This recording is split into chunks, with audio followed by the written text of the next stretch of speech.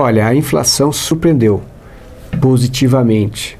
É que, na verdade, é o seguinte, o positivo aqui é quando ela está negativa, quando ela está em queda, né? É essa avaliação. Então, a inflação em 10%, ela traz uma série de consequências para a sociedade, né? Aumento de custos dos produtos e serviços, de forma geral, né?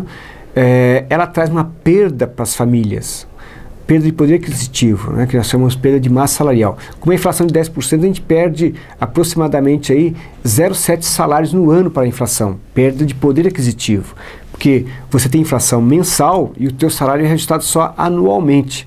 Então, cada mês que você vai no supermercado, seu dinheiro vale menos, seu dinheiro compra menos. Então, quanto maior a inflação, maior essa perda. Com uma inflação no patamar que nós estamos observando aí, a nossa perda de massa salarial caiu de 70% de um salário anual para 15% de um salário anual. Então, isso também é uma das explicações porque a economia está sendo retomada, que as famílias hoje têm mais disponibilidade de dinheiro, principalmente porque a alimentação, que é o item que mais pesa no orçamento familiar, está com queda de 5%. Né? Então, essa queda de inflação ela é muito positiva. A questão toda é que nós temos que passar de uma transição, de uma inflação alta para os nossos patamares atuais de 6% a 10% para um patamar de 2%, 3%. Isso implica pensar de forma diferente também. E evidente que isso não limita a nossa luta em melhorar o nosso poder aquisitivo, com o aumento real dos salários. Mas uma inflação baixa, ela é muito importante para a gente perder menos, para a gente ter uma estabilidade maior da nossa economia.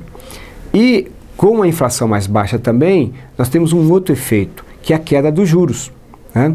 Porque os juros do Brasil está muito relacionado com a inflação e principalmente com a expectativa da inflação. Então, nós tivemos taxa de juros de 14%, o que é um patamar elevadíssimo. O Brasil tem ficado aí entre um dos países que tem a maior taxa de juros do mundo. Né? E isso faz com que a gente tenha um dinheiro mais caro, um financiamento mais alto. Mais elevado, mais caro também. Então, com juros menor, fica mais barato comprar casa, fica mais barato comprar o carro, fica mais barato comprar o eletrodoméstico.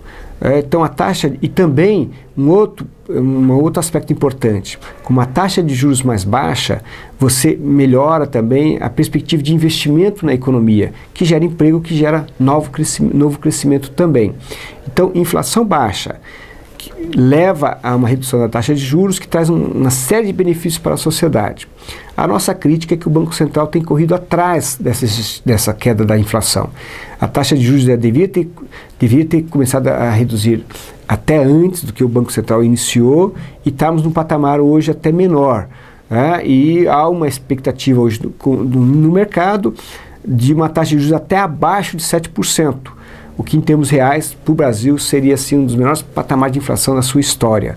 Então a gente aguarda que o Banco Central seja mais audacioso nessa medida de redução dos juros, que isso traz muito benefícios para a sociedade e para o crescimento da economia também.